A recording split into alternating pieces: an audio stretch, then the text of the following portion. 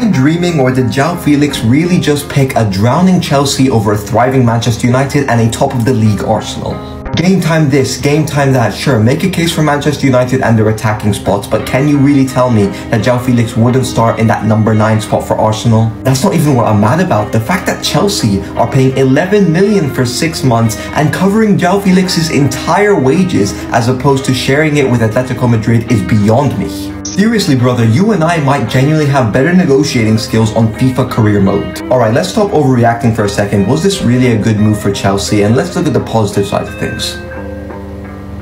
Nope, it's still stupid. We all know that the slow defensive Simeone style of football at Atletico Madrid did not suit Joao Felix's game. But brother has gone to the Atletico Madrid of England. Arsenal was the best move for him in my opinion. Let me know what you think and hit that follow button.